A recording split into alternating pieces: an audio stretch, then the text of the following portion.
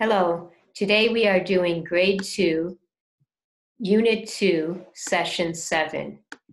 And I'm going to be starting on the second computer screen for unit 2, session 7. You would have seen a picture of Jesus with the 12 apostles if you're scrolling through the screen. If you're following from the book, if you would open to page 61, first of all. There's two pictures on that page. Peter's denial by Anton Robert Leinweber, and then there's a picture by Raphael, Christ's charge to Peter. So you could also see those on the computer screen if you went back one more icon from the screen that you see up here. But it's easier, I think, to see them from the book because it's bigger. So in the first one, you see that Peter is looking very sad. He has his hand over his face and he's crying. And then you see a bird there, like a rooster, because Jesus had made a prediction on the night before he died, which was Holy Thursday night, the night that he gave us his body and blood in Holy Communion, the night that he gave us the sacrament of holy orders of the priesthood. And Peter had said to Jesus, Lord, I'm ready to die for you. I'll never deny you. And Jesus said, Peter, before the cock crows, you're going to deny me 3 times. So in other words, before morning, 3 times you're going to deny me. And Peter said, I'll never deny you. I'll die for you. But what happened is, after Jesus was captured by his enemies, Peter got really scared. And when people asked him, are you a follower of Jesus? 3 times he said, no, I don't know the man. And so in this picture, you'll see he's crying because the cock has just crowed. And as soon as the rooster crows, Peter remembers what Jesus had said to him. Before the cock crows, you'll deny me 3 times. And he's so sad that he has committed this big sin against Jesus. And so what happens, what we're going to read now is what happened after Jesus rose from the dead. And then that during the 40 days he was on earth before he ascended into heaven, at one point he met with all the apostles on a morning after they'd been out fishing all night. And this is what the conversation was that they had. So I'm going to read this to you, and I want you to think about the mercy of Jesus. You'll find this on page 62 in your book or here on the computer screen. When they had finished breakfast, Jesus said to Simon Peter, Simon, son of John, do you love me more than these? He said to him, yes, Lord, you know that I love you. He said to him, feed my lambs. I just remembered that we didn't start out the session with a prayer, so we need to pray. In the name of the Father, and of the Son, and of the Holy Spirit, amen. Come, Holy Spirit, come by means of the powerful intercession of the Immaculate Heart of Mary, your well-beloved spouse. Heavenly Father, thank you for sending Jesus. Thank you for his merciful love. Thank you that he died and rose and ascended into heaven to save us.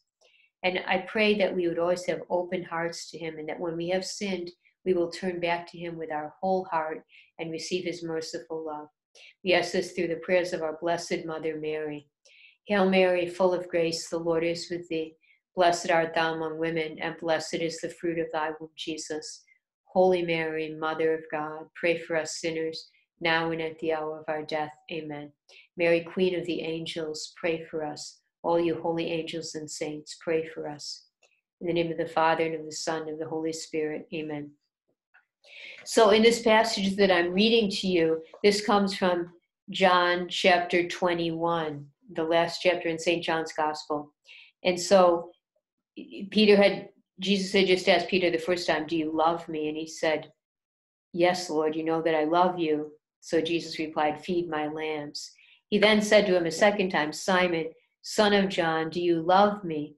He said to him, yes, Lord, you know that I love you. He said to him, tend my sheep. He said to him the third time, Simon, son of John, do you love me?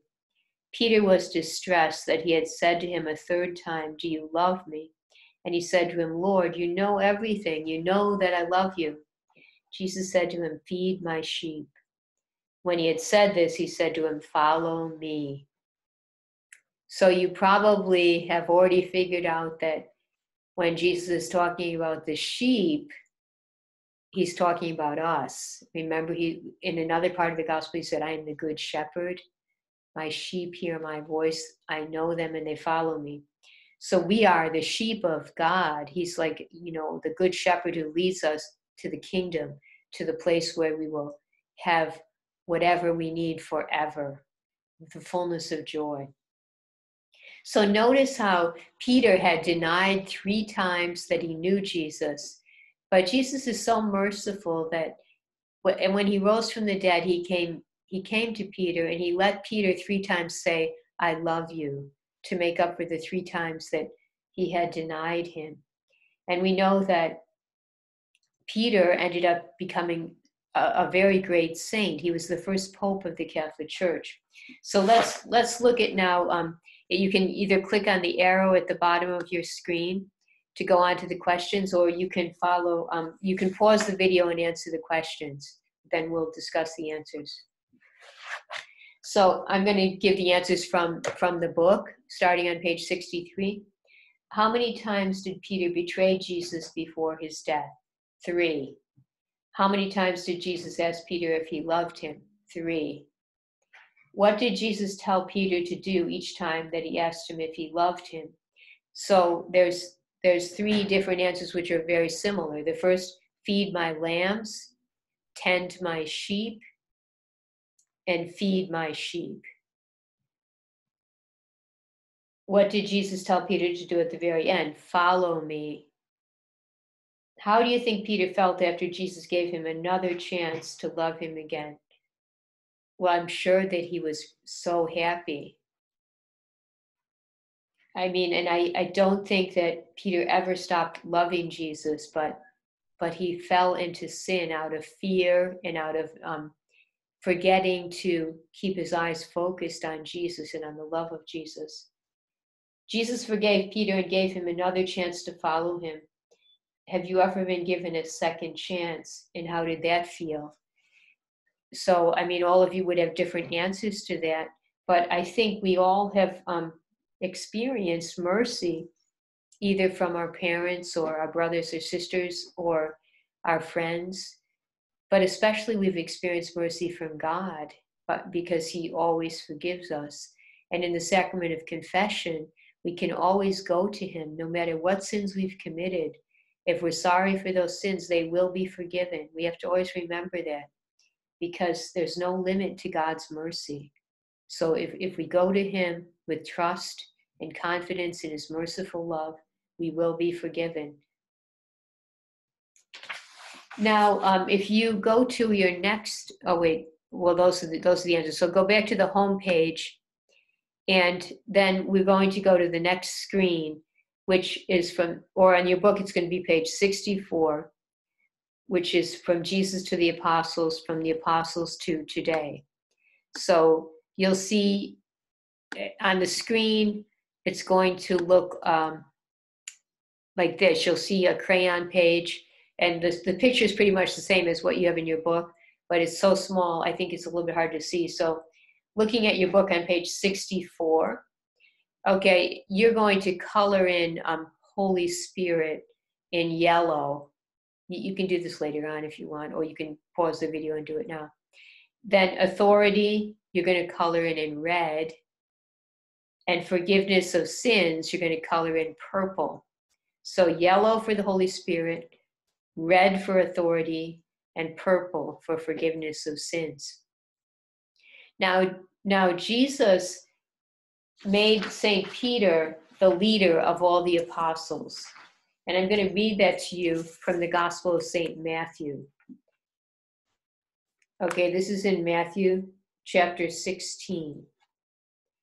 Now Jesus, having come into the district of Caesarea Philippi, began to ask his disciples, saying, Who do men say the Son of Man is? But they said, Some say John the Baptist, and others Elijah, and others Jeremiah, or one of the prophets.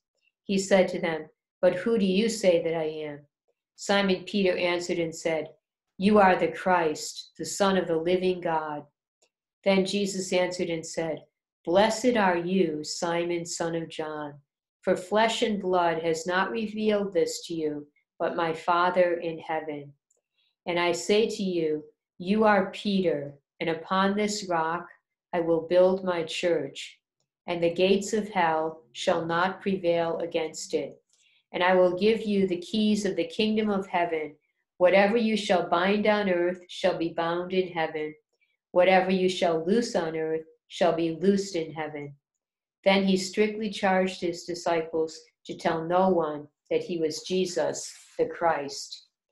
So turn back for a moment to the picture in your book on page 61, at the bottom of the page where it says, Christ charged to Peter. Okay, Jesus is giving Peter the keys of the kingdom of heaven.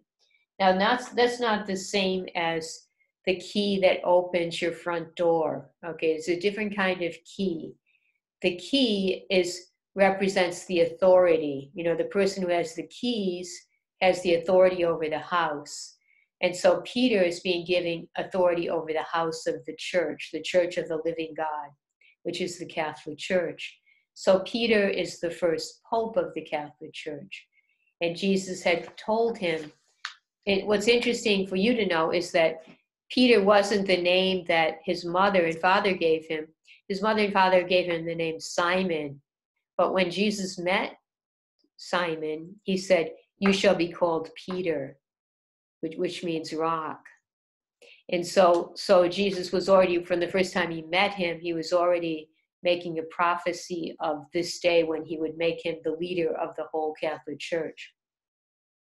And ever since then, now if you turn back in your book again to page 64, ever since then, that authority has been handed down from Peter and the first 11 apostles with him to the bishops. Because see, the Pope, Peter and the 11 apostles who were with him, they were the first bishops of the church, the first bishops, and Peter was the first Pope. So when they ordained other men to be bishops by laying their hands on their heads and praying over them, because only a bishop can ordain another bishop.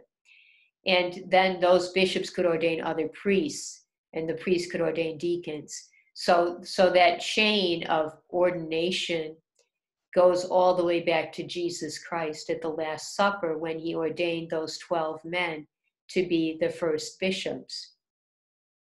And sadly, one of them, Judas Iscariot, became very wicked and betrayed Jesus to his enemies.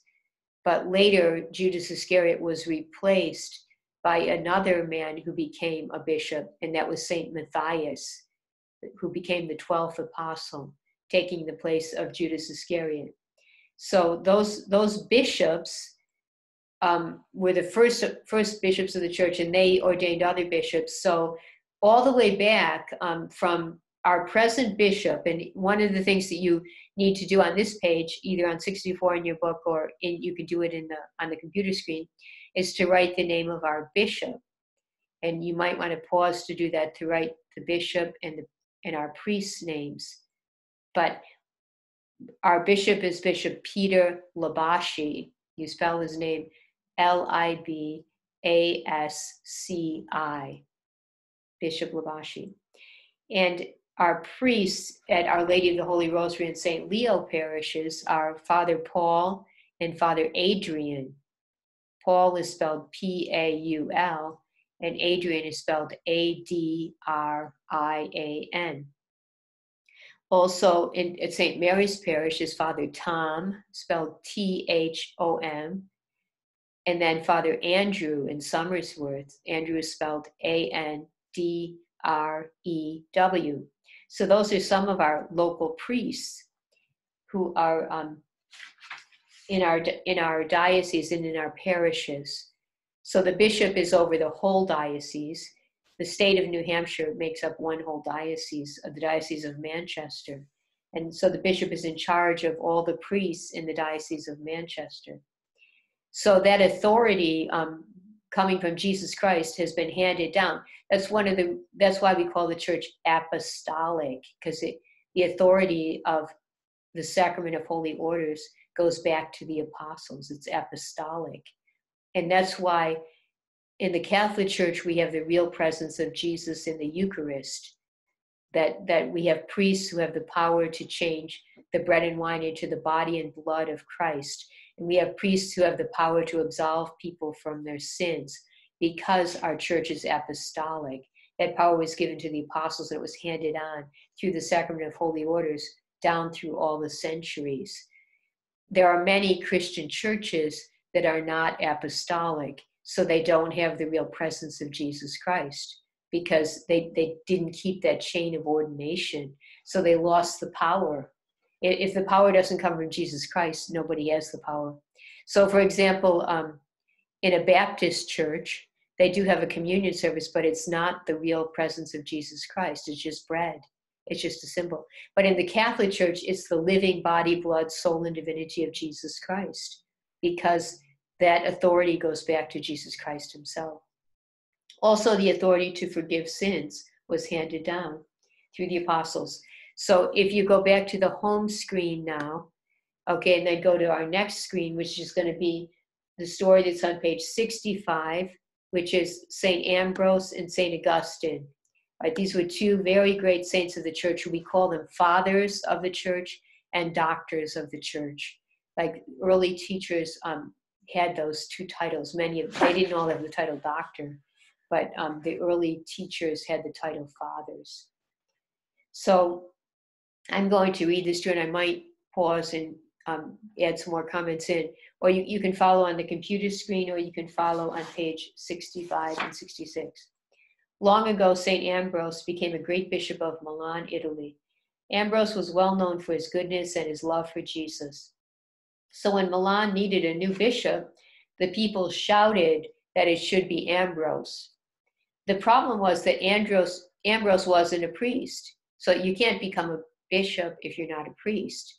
Because, see, Holy Orders has 3 levels: first deacon, then priest, then bishop. So a person has to be ordained to each one of those levels. He had never had his first communion, and he wasn't even baptized. So you can't receive any sacrament if you're not baptized, especially the sacrament of Holy Orders. But Ambrose loved Jesus so much that he agreed to be made bishop. He was baptized, received his first Holy Communion, and probably his confirmation as well, and probably not reconciliation, because baptism takes away all your sins. So he wouldn't need to go to confession right away. He probably received that sacrament afterwards. And he was made a priest. After that, he was made a bishop. So he was ordained a priest and then a bishop, and went on to become one of the great saints of the church, Ambrose. We still read his writings, some of the things that he wrote. One day, a man named Augustine heard Bishop Ambrose preach. St. Augustine lived a sinful life. He was so moved by the words of Ambrose that he decided to change his life and follow Jesus. And Augustine also had a very holy mother. Her name was Saint Monica, and she prayed for her son for, I think it was 18 years. She prayed for him before he finally met Ambrose and decided to be baptized and to become Catholic. St. Ambrose welcomed Augustine with great love. He taught Augustine about Christianity and baptized him. Augustine eventually became an even more well-known bishop and saint than Ambrose. The church still learns from his work today. In fact, if you take the Catechism of the Catholic Church, I was looking to see if I had a copy here to show you. The Catechism of the Catholic Church is a pretty thick book, and it's very, very beautifully written. Catechism, it's like a summary of the church's beliefs. But that catechism quotes St. Augustine. I would guess that it quotes him more than 100 times. That's how influential Augustine has been in the development and presentation of Catholic doctrine, even though Augustine lived in the 400s. So think about that, like for 1600 years, the Holy Spirit has allowed what he taught St. Augustine to influence us even to this day. The church continues Jesus' work of forgiving sins. The sacrament of penance and reconciliation helps people remove sin from their lives. Both St. Ambrose and St. Augustine continued the work of Jesus and the apostles when they forgave the sins of the people with this sacrament. So if you click on this arrow, okay, then you would come to the questions. So you might want to pause and answer these questions. Okay, the questions also are on page 66 and 67. So I would just like to give you those answers. What did Ambrose have to do before he could be made bishop? He had to be baptized. Remember, you can't receive any sacrament of the 7 sacraments until you're first baptized. Baptism is the doorway to all the other sacraments. So he had to be baptized. He had to receive his first Holy Communion. He had to be ordained a priest and then ordained a high priest, which is the bishop. How did St. Ambrose and St. Augustine continue the work of Jesus and the apostles? Well, they continued it by forgiving sins in the sacrament of confession, but also by celebrating the holy sacrifice of the Mass, which is the priest's most important work, is to celebrate the sacrifice of the Mass, to sanctify people, and to bring them to Jesus Christ through the sacraments. Now I want to read to you, I want you to go back to the home screen if you're following on the computer, and on page 6, you're going to be on page 67 if you're following from the book. So it's called The Gift of Forgiveness. Okay, and I want to read to you from the Gospel of St. John, chapter 20, what happened on Easter Sunday night. This is really important for you to know. This was the Easter, the night, he rose from the dead in the morning, and it was that night when he appeared to his 12 apostles. Well, his 11 apostles, because Judas Iscariot wasn't there, and Matthias had not yet been chosen to take the place of Judas Iscariot, so 11 apostles. When it was late and actually only 10, because Thomas wasn't there either. When it was late that same day, the first of the week, though the doors where the disciples gathered had been closed for fear of the Jews, Jesus came and stood in the midst and said to them, "Peace be to you." When he had said this, he showed them his hands and his side. The disciples therefore rejoiced at the sight of the Lord. He therefore said to them again, "Peace be to you. As the Father has sent me, I also send you." When he had said this, he breathed upon them and said to them, "Receive the Holy Spirit. Whose sins you shall forgive, they are forgiven them. And whose sins you shall retain, they are retained." So that was the sacrament of confession. So Easter Sunday night, Jesus gave the apostles the power to forgive sins, which is like an incredible power. It's the second most incredible power. The first most incredible power he gave to his priests was the power to consecrate bread and wine into his living body, blood, soul, and divinity. That's the first most powerful gift. But the second most powerful is that he gave them the power to forgive sins in the sacrament of confession. So a priest, an ordained priest, is the most powerful man on the earth in a certain sense. In fact, St. John Vianney, who's the patron saint of parish priests, said, "I'd more sooner bow to a priest than to an angel." Now that's why we have to pray for our priests, because they have the most important mission of any people on the earth. They have the mission of bringing people to God through the holy sacraments. So that's when Jesus gave us the sacrament of confession, and Thomas wasn't there. He came the next week and received that gift, and there's a whole story about St. Thomas, which I'm not going to tell it to you right now, but you can read it in John chapter 20. So on page 67, you can read these 2 questions and then answer them. You can pause the video. Jesus gave the power to forgive sins to the apostles. The apostles passed that power to the bishops and priests who took their place.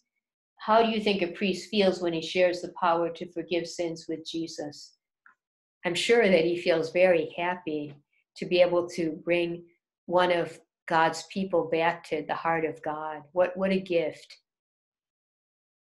Sin, and also that's another thing you should think about, when you go to confession, that the priest is not going to be mad at you for the sins you committed. He's going to be happy that you're confessing them, because he knows that this is bringing you back to the heart of Jesus, who loves you so much and wants to be your friend. Sin can make us feel sad and guilty. God wants us to experience his mercy and forgiveness in this life. He wants us to feel his help when we don't make good choices. What would you say to thank Jesus for the gift of his forgiveness? So this would be different for each one of you, but I mean, we all owe Jesus a big thanks because he went through so much to be able to give us that sacrament of confession and that sacrament of his precious body and blood, all the sacraments. He went through being mocked and scourged and crowned with thorns and crucified for us. And he rose from the dead and ascended into heaven. And he sent his own Holy Spirit to us to be our guide. Not to mention that he gave us his own mother to be our mother, and he gave us our own personal guardian angel to watch over us. So let's close by praying that a prayer for the holy souls in purgatory, because we have to keep them in mind. We have to think about the souls who are waiting to get up to heaven, because they need our prayers. So I'm going to read to you a prayer that was written by St. Gertrude the Great for the holy souls. Eternal Father, I offer thee the most precious blood of thy divine Son, Jesus, in union with the masses said throughout the world today, for all the holy souls in purgatory, for sinners everywhere, for sinners in the universal church, those in my own home and within my family. Amen. In the name of the Father, and of the Son, and of the Holy Spirit. Amen. Okay, God bless you all. Thank you very much.